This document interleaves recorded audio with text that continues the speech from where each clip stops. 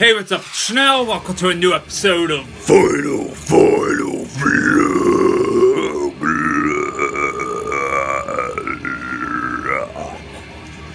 And today we're going to be blasting Australia's Cemetery Urn, self-titled, and under $10 from Hell's Headbangers. Fuck yeah. I love this fucking record. Just absolutely killer death metal from Australia. Get into this if, like, you've never heard this before. Their new album's just as good as well, but the self-titled is just fucking pure hellfire. I love this fucking album.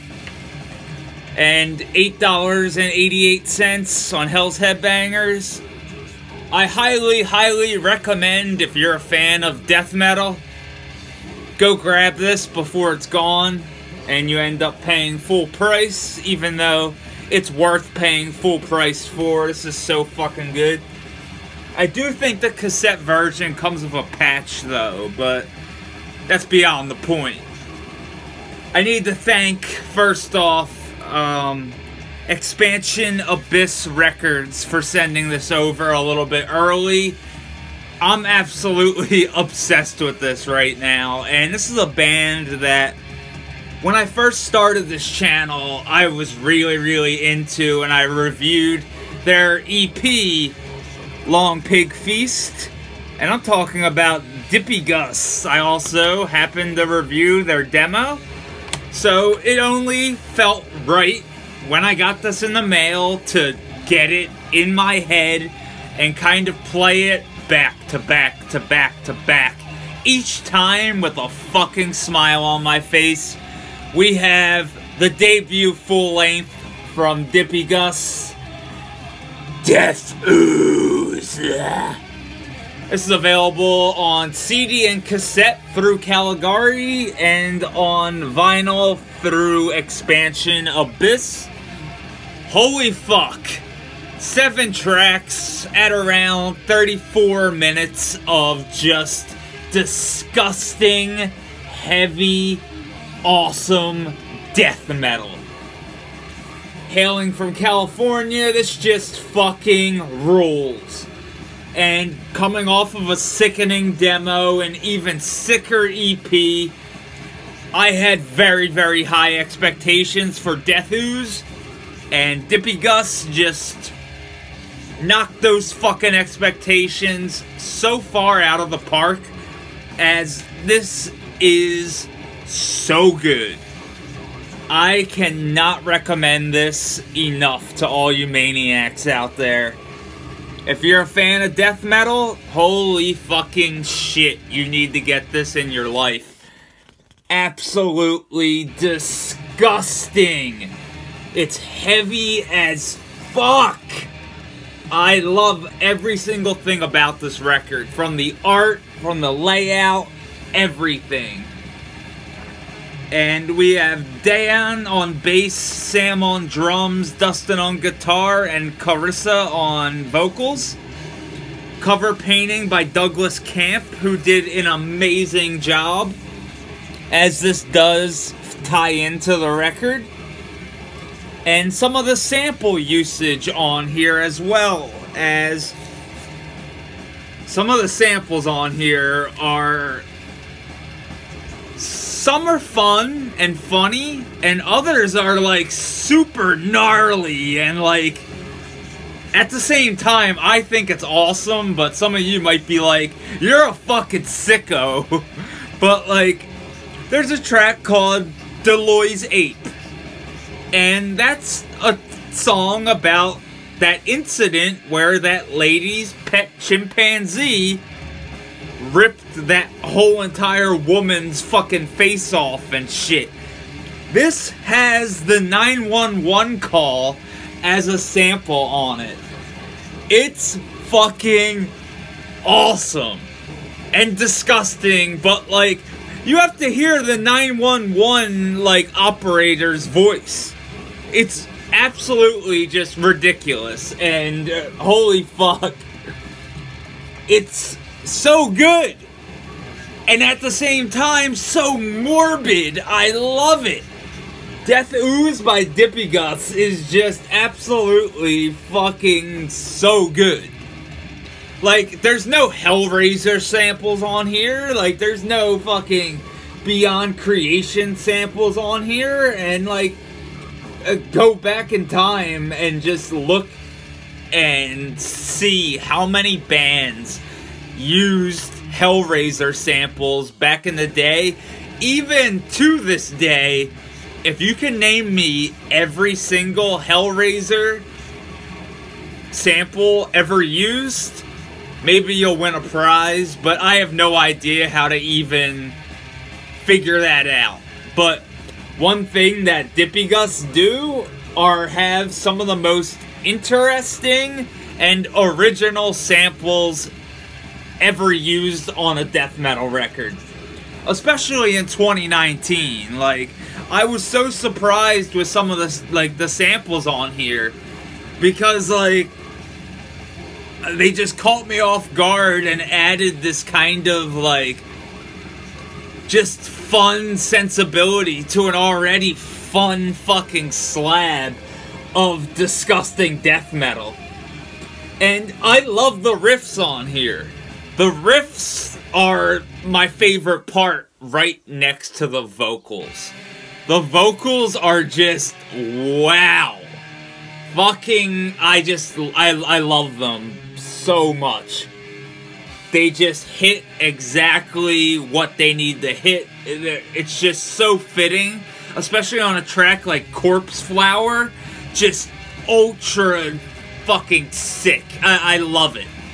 Like, Carissa is a sick vocalist, and this proves it right here. And also, such a sick display here from Expansion Abyss when it comes to the cosmetics. Fucking, oh, got some Death Ooze on my copy of Death Ooze. But fuck yeah, and all three formats are available. Cassette and CD on Caligari, and the vinyl is available through Expansion Abyss. So fucking good. Like, that label is sick. If something's like sold out, go there, because chances are it's going to be available. It's pretty cool how they run things over there, and I think this is their first real release outside of kind of being more of a distro. But if I'm wrong, I apologize, but I have to thank fucking Expansion Abyss so much for sending this over.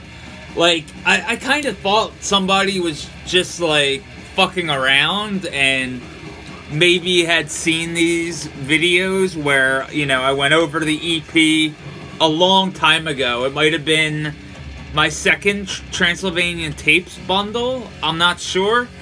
But then the band sent me the original demo.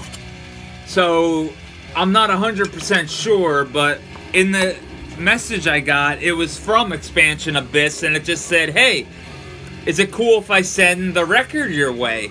And I honestly, at the time, had no idea that Dipygus had a new full-length out. And then I saw that Caligari was doing the cassette and the CD, and I was like, holy shit, I need to listen to this as much as possible whenever it comes in the mail. And it got here super fucking fast and instantly was on my turntable, and just wow.